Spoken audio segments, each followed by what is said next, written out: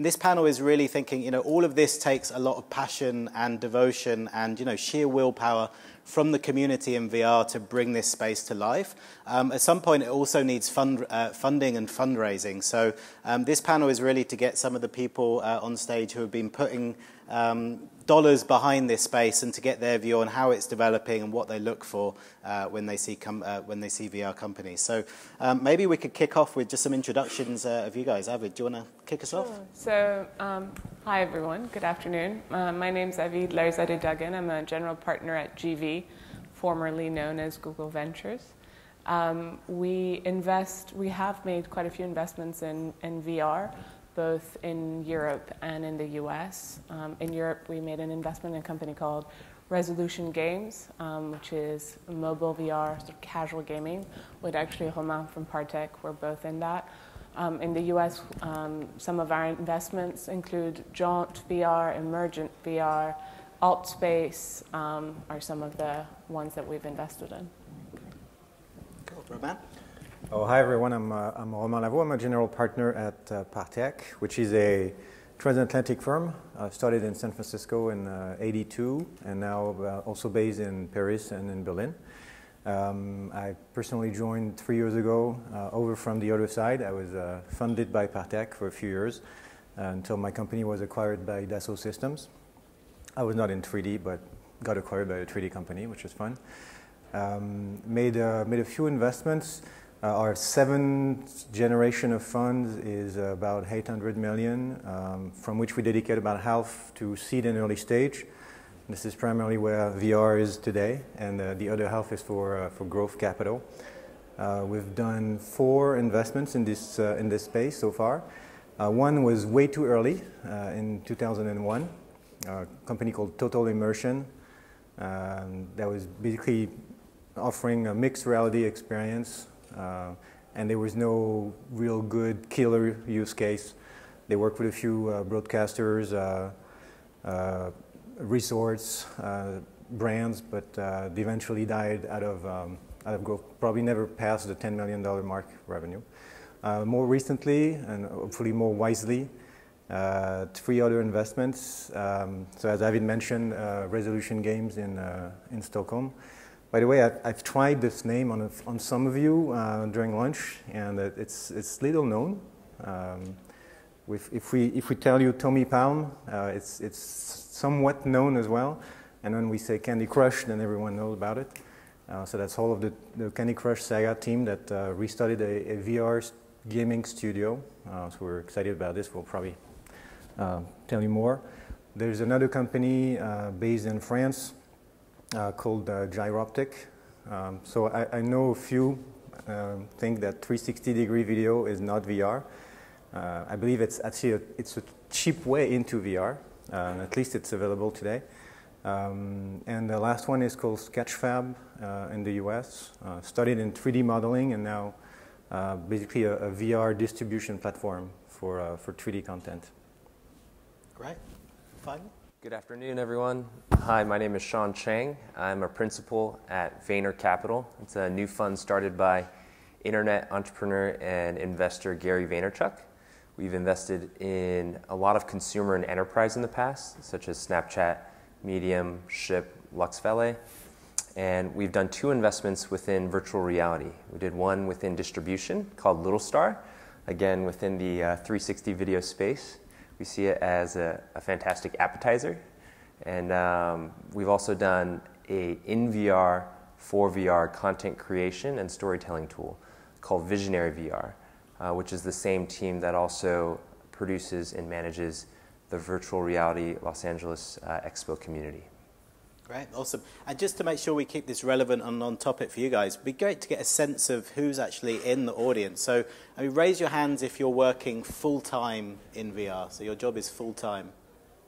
Okay, cool. And how many people are actually working on their own companies? So they're a founder of a company. Okay, awesome. Who's looking to raise money? Okay, good, right. Okay, so I think we should probably kick that off then. So, some experienced investors, but VR is a very new space, right? So you can't apply the same, looking at other companies in the space. There isn't necessarily the same pattern recognition around the particular market. So when an entrepreneur in this space comes along, how do you actually evaluate that investment opportunity, and how does it differ from a standard company that comes along? Sure. So in a way, it's very similar to any other company. So we look at team, we look at product, we look at market. The differences are in the nuances of it. Biggest nuance is the market size today. There's really not that big of a market, as we all know. And so the emphasis goes onto the team and the product.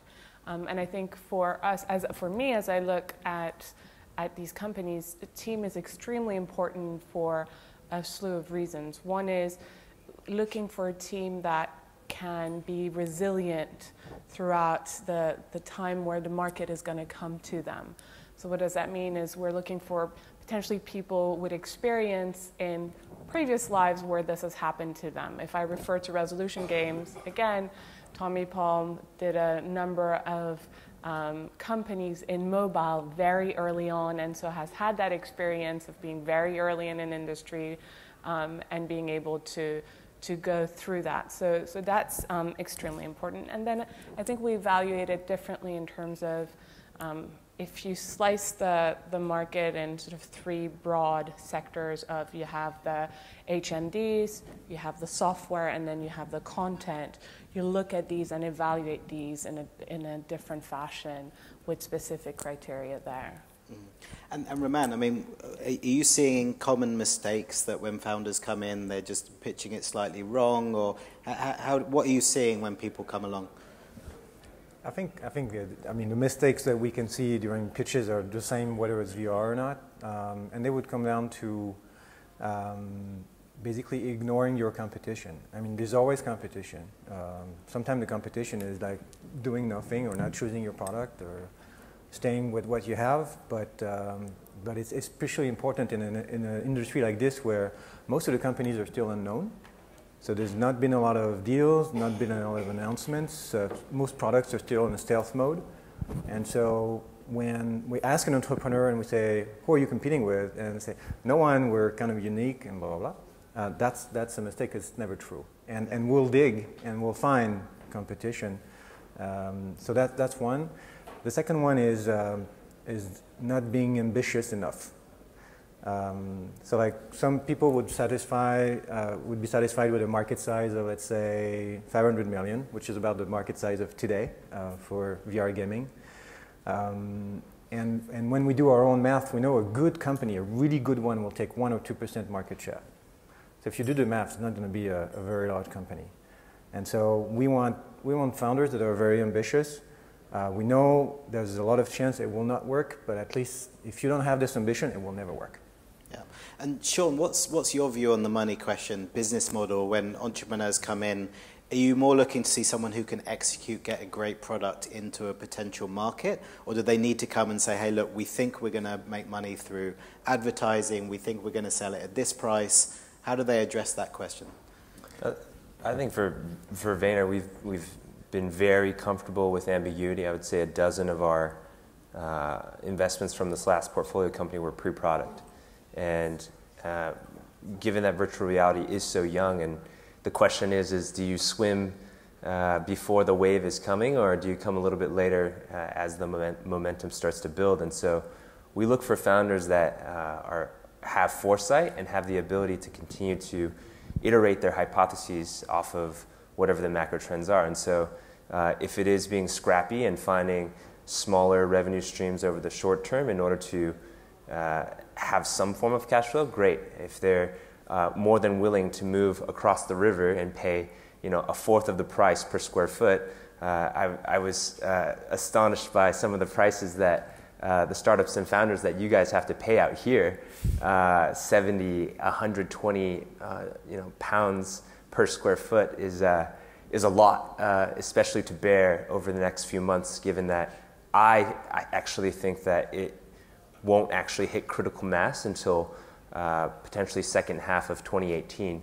And so can you not die is often the question that is very open-ended that I love asking potential founders, because many of them, if they don't even have that in their sights, there's no urgency and there is no foresight to be able to adapt. Mm-hmm. Yeah, Romain, you had some thoughts on that topic, on business model?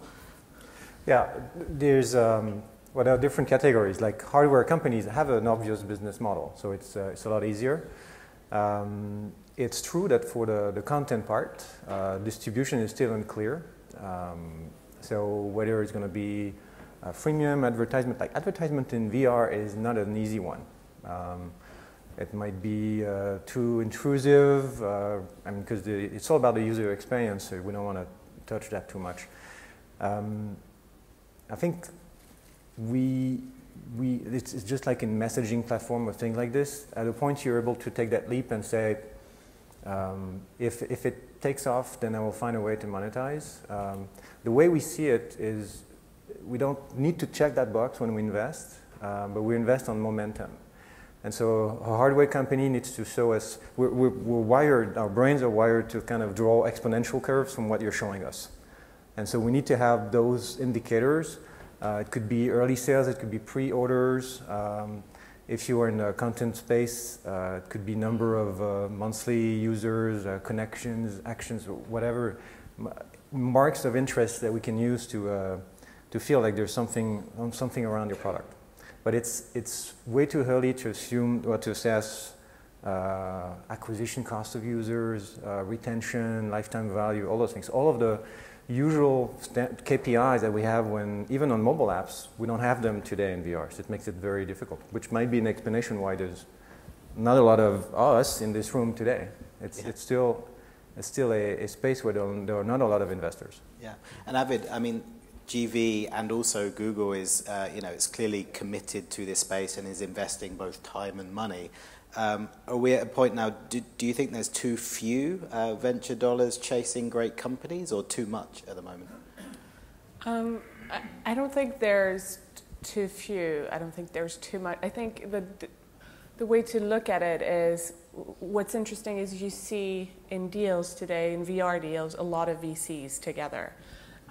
So there's a lot of syndicates happening, even for not that huge amount of investments, which is part of the challenge, I think, as an entrepreneur today. Is there's a complexity that comes from having multiple VCs that you have to corral together to get a deal done. And that is partly a reflection of how early the market is, and some of the sort of need or fear potentially of venture capitalists and partners to put in too much money in case of losing that capital. And so larger syndicates get formed in VR compared to other sectors where you might see one or two VCs get together and swoop a deal away. And then,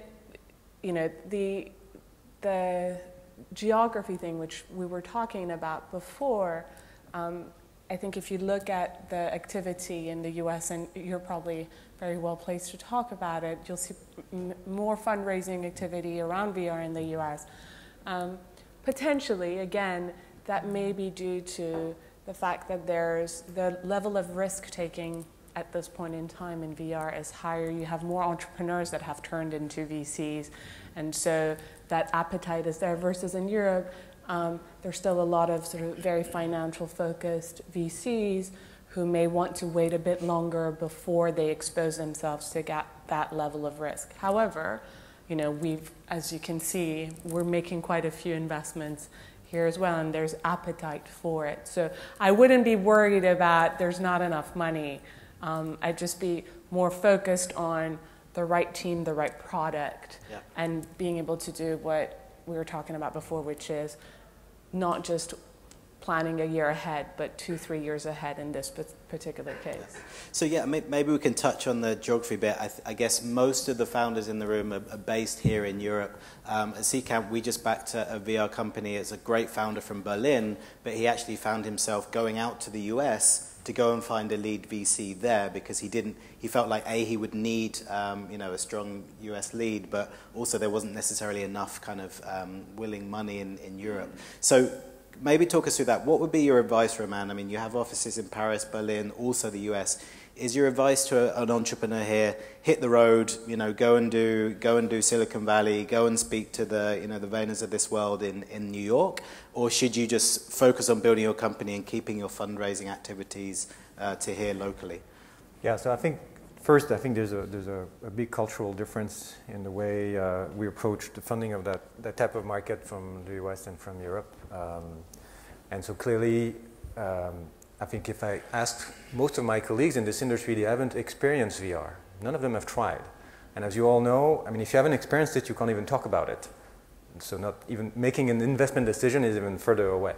And so that's the first problem. It's that, as Avid said, most of the VC community in Europe still comes from the financial world, and so it's kind of something new, kind of geeky for them, and don't want to touch it. The other thing is, there's a very different perspective on market size, which I touched a bit on. So the question you get in Europe is, what's your market size? The question you get in the US is, how fast is your market growing? So that's a very different perspective, and that tells you a lot about the way the VCs will approach you. Now, it's not as easy as just taking an airplane ticket and meeting all of the Sandy Hill Road VCs to get some money. That never works. I mean, that's my experience with all of the European companies, is that you have to become American. So you have to open an office, hire US people, sometimes flip your company over. And so that's not something you can do when you're raising money. So you're kind of stuck in a way, and it's going to be your goal to convince the local VCs to invest. It's not an industry where I see a lot of ways to get there. Now, there is an opportunity, is that because it's an emerging field, there are a lot of big challenges to solve, big ones. And that's also why it's not growing faster, is that we know there are technical hurdles, user adoption, a lot of things. And so if some of you are onto those big problems and you can bring something very quickly to the industry, then any VC will invest. And it could even be from the US. But we haven't seen a lot of kind of cross-border investment in that space so far. Yeah. So I'm not too positive on getting to the US at this stage. Yeah, and Shawn, I mean, looking outside of maybe, I guess, for me, it feels like LA and SF seem to be the hubs, or that's where a lot of the investment dollars have gone. Where do you see pockets of innovation? You know, why is someone like New York likely to bear fruit in terms of great companies? But also, if you look to Europe, is it London? Is it Berlin? Is it, you know, there's a lot of gaming talent in Scandinavia and Helsinki. So where do you think those pockets of innovation are? And, you know, where are people congregating around this subject matter to create kind of share knowledge and grow big companies? In the US, I've found a variety of groups that have been so beautifully created through grassroots initiatives.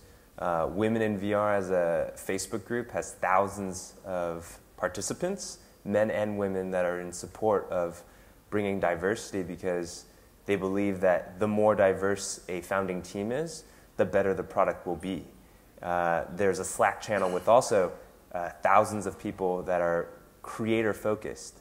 A friend of mine just created another initiative around sports and thinking through some of the more difficult problems, such as business modeling. And so I think online has been one of the more interesting areas. I've bounced around with other VCs in New York talking about doing office hours within Pluto VR and just staying there or within big screen and having founders meet us in the metaverse to talk about their ideas.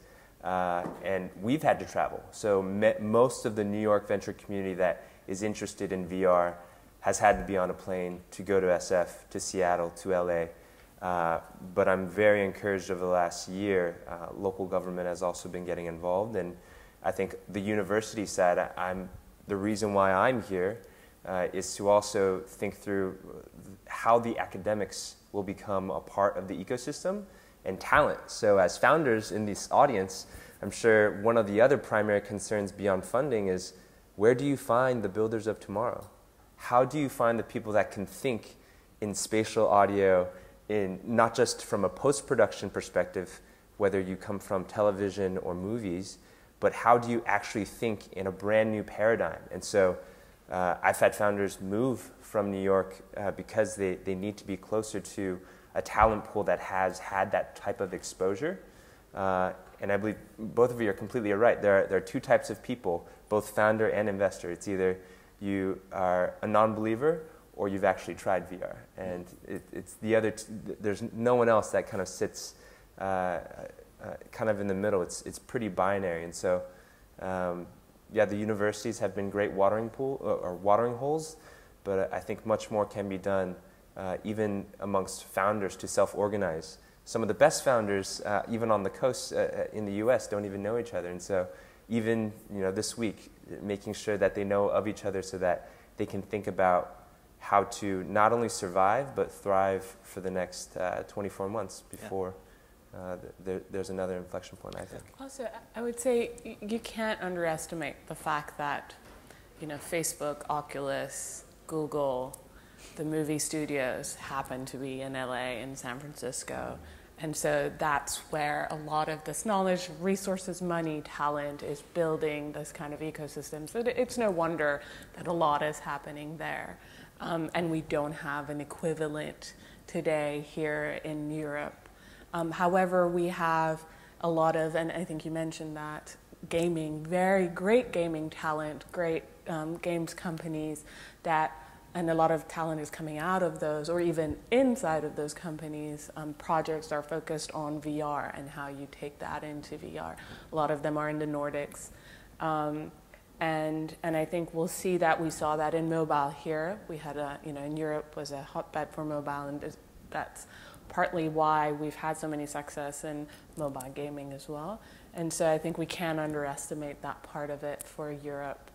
And again, time will tell. We're still very early, and there will be some cross-pollination as that technology sort of, the exchange happens. I guess also, similar to, like previously where you've seen big music companies coming out of Europe, like the Spotifys or the SoundClouds or the Songkicks, or you've had big fashion companies coming out of London. I guess it kind of, you need the talent from those industries as well as the tech talent and the distribution, right? Yeah. Cool. So Romain, let's talk about timing, because you mentioned you were early in this space, which is, I would say, is probably a good badge of honor.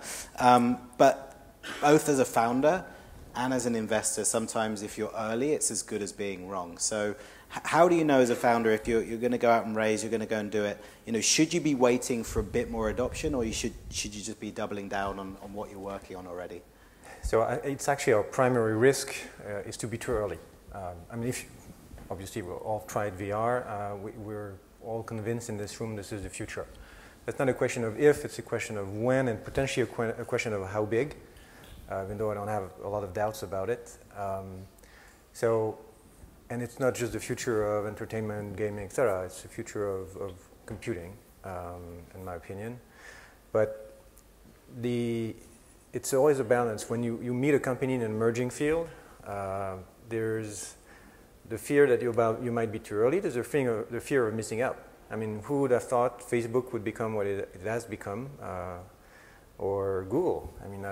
My best friend turned down Larry and Sergey in his Stanford class when they were looking for his first employee. And he did well, he did okay. But, and so those are, those giants of tomorrow are extremely difficult to spot very early on. So we have one advantage over founders, is that we don't get to choose just one. This is what makes your job very difficult, is that you're all in on just one and you have to make it work. We can distribute our bets, but this is everything about betting. Betting on a team, betting on an industry, and it may not work at all. So it's just at a point, kind of a gut feeling of a partnership that says, okay, we're going to back this team and be all in behind them. We have one additional constraint that it put on our head, and I think is the case for most firms. We never invest in two competing companies.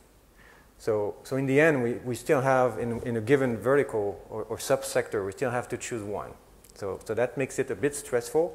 So the easy answer is, of course, let's wait until you have traction and until the market's there, and I can see a lot more Gear VR out there, etc. The reality is if you wait too long, there are other VCs out there. So sometimes you just gotta trust yourself and trust the entrepreneurs. Yeah, and so I mean, I guess also there's a lot of platform. We're still in the middle of the platform wars, right? No one's sure, which platform to develop for, what's going to emerge first. So as an investor, where are you kind of hedging your bets? Is it going to be mobile going first, or is it going to be the more tethered experiences? I know it's almost a kind of a cliched question, at conferences like this, but Shawn, have you got a perspective on that? Yeah, I've been paying a lot of attention to the engines. I think the engines actually will be one of the primary indicators and signals for what can be built and what's feasible. Is it easier or harder? And also, if any of you also own a Vive or a Rift, you can see that Oculus, for all the criticism that they've faced, their onboarding is 10x better than a Vive. The store, in terms of shopping, even discovery is being talked about after announcing 1 million users off of Gear is better, but room scale and motion tracking and the fidelity that you have within being able to control something within Vive is so much better. It's 100x better than what you can experience on many of the titles on Rift right now. And so the engine, the tools that get created, I think are some of the best ways that for founders that have thoughtful opinions on where and multiple hypotheses around what to do if the market shifts. 90% of what's on Oculus right now is Unity. So what does that mean? And what happens if that shifts? I think the best founders have a plan for if and when one of these tools overtakes another, and the types of products that will be created much outside of both entertainment and gaming. Yeah, and we're actually seeing a lot of those engines or a lot of the platforms investing money themselves. What is their role in this? Should they be investing more? What are your thoughts on that, Avid? I'll use that to go back slightly in terms of what founders should do. One thing I would recommend when it's so early is to try to build relationships with these HMDs, because there's not that many of you today. There's a few of them that are battling, trying to get the best content, the best software, the best tools. And if you can build these relationships early on and continue with them, nurture them, then you're positioning yourself in the future in a great way. And so that's, if I were a founder today and I were to prioritize one thing, is how do I build the right relationships with the big players in this ecosystem? And that's part of their role as well. So they are looking for great talent, for great content, for their hardware to get more people using it, as well as tools. And I don't, the other thing I think we need to put into context is how early are we? So Romain was very early in 2001. But if we look at it now, we're looking at, a time where price point has come down tremendously. So if you look at a Gear VR, we're talking about $100 that you pay for a Gear VR. And potentially that goes lower, and you can see cardboard. Now, it's not the same as all the others, the HTC Vive and Rift, but still you're getting quite a decent experience out of it.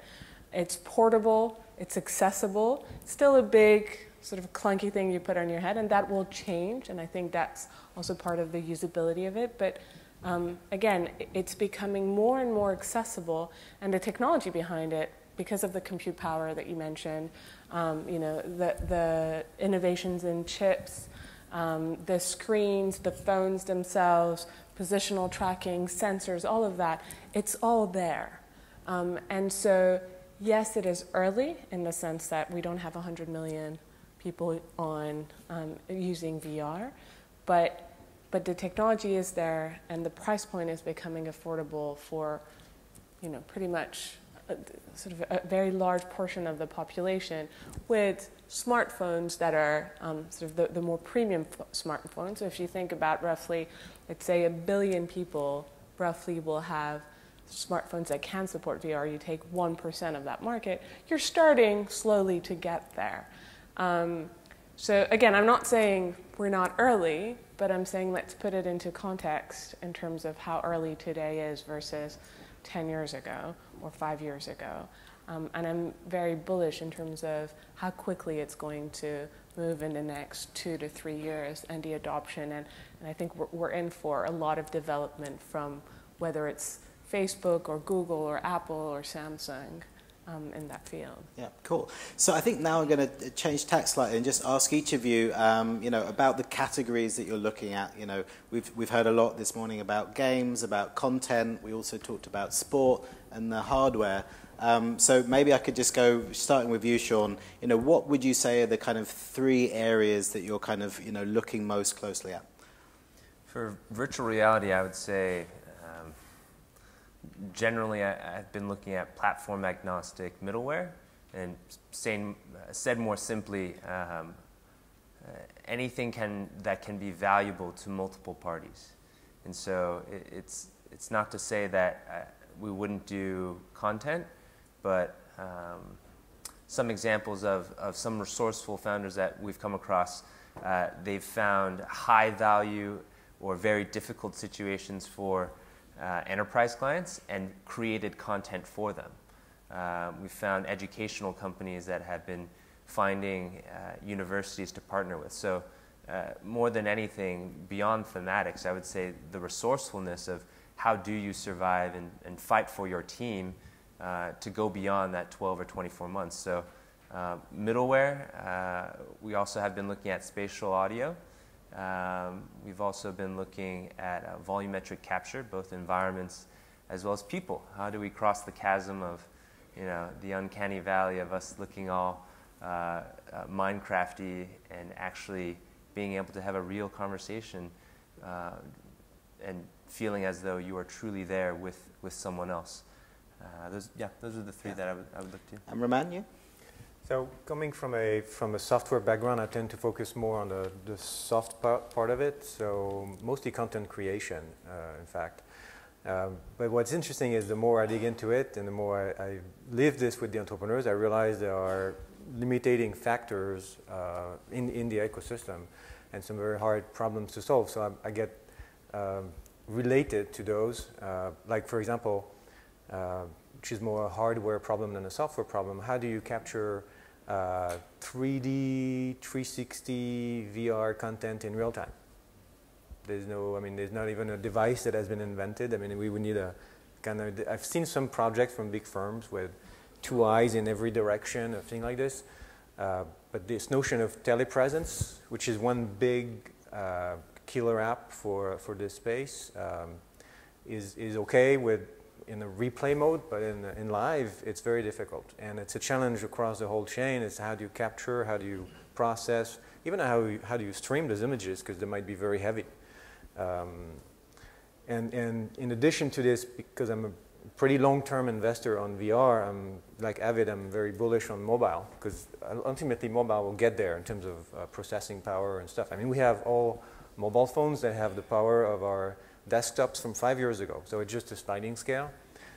So kind of projecting myself into the next 5 years, what does need to happen to enable the mobile VR to be as good, as realistic as the Vive and the Oculus of today.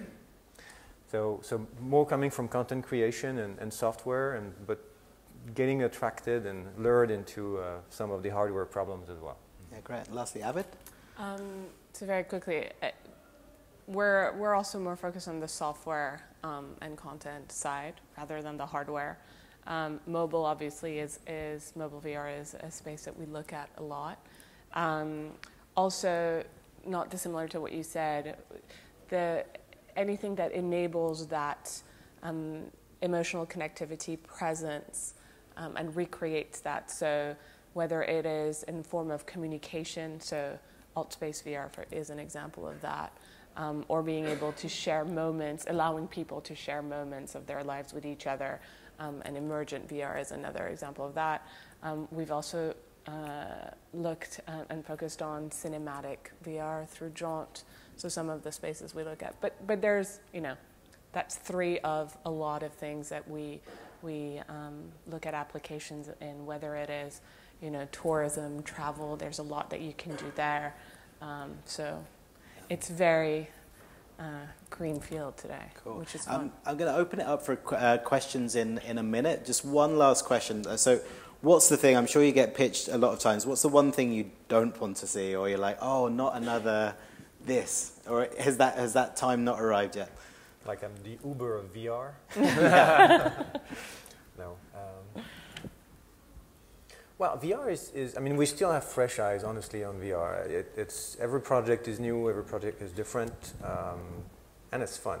So what I would not want to see is an entrepreneur that doesn't come with its demo. I mean, that's something you need to experience, and I mean, describing something on slides just doesn't give it justice. I would say anyone that's approaching this new computing platform the same way that they may have approached building a mobile or desktop focused company. I think being open and being humble to the fact that we all don't know where this new computing platform will go. I don't think ideas that are, we're going to be just doing this for this, X for Y is typically a fine starting point, but oftentimes is lazy too. So VR opens up a lot more possibilities. So also the ideas should have parity with that. Yeah. Great. Any final comments? Nope. I get excited by everything in VR today. So awesome. Great. So do we have any questions from the audience? Yes, we've got one chap there. I think a microphone's on its way. Yeah. Thank you. So I'm Eric from Soft Kinetic. Why don't you like hardware? Looks like you are very focused on software. Cool. So question, yeah, why don't you like hardware? Or maybe you like it, but you didn't find any good investment. You mean don't we like, or do we like? So what I heard is that you didn't invest in any hardware company, and when the question was what you like to see, it's mostly software based. So it's just that a matter of, from an investment perspective, it's a very different profile. So you get to have to invest a lot of money up front until you can have a feel for the market fit. I've done a few hardware. I mean, hardware is 15% of my portfolio. But every time I had some sort of market fit, Kickstarter has been a great tool for me to get a feel for, is there an appetite from the users? And when users are paying down $500, $1,000 on a product that they will not receive before months or years sometimes, that tells me something, because they know. I mean, most of the users on Kickstarters are geeky and informed, and so they know this is something special that brings something. And plus, we're sharing not only the risk, we're also sharing the costs with the users, because there will be all sort of other costs, pre-production and fine-tuning, and so it makes it hard for, especially seed investment. But otherwise, it's true, it's not as popular in Europe as it is in the US to fund hardware companies. But once you've done it a few times and hopefully succeeded, it's okay. It's an ecosystem thing. I mean, we would never do hardware that's not connected to strong software IP or partners. I mean, just hardware for the sake of hardware, it's too difficult. But if we can see where it belongs and what's going to be the connection with the big firms, it's feasible, absolutely. Yeah. Cool. Another question here in the chap with the glasses. Hello, this is Ali coming from the Gulf states, Qatar exactly. I'm actually quite concerned about the investments, I mean, in VR companies that you make. Have you ever looked at investments in the Middle East for VR companies, or have you ever studied how the potential for VR companies could actually be found in this area? Thanks. I think VR is borderless, so there's no reason not to look anywhere for talent. Personally, I haven't. My focus is more Europe and US, but I'd love to. So if you have any good opportunities, I think we'll all be ready to look at them. Okay, thank you.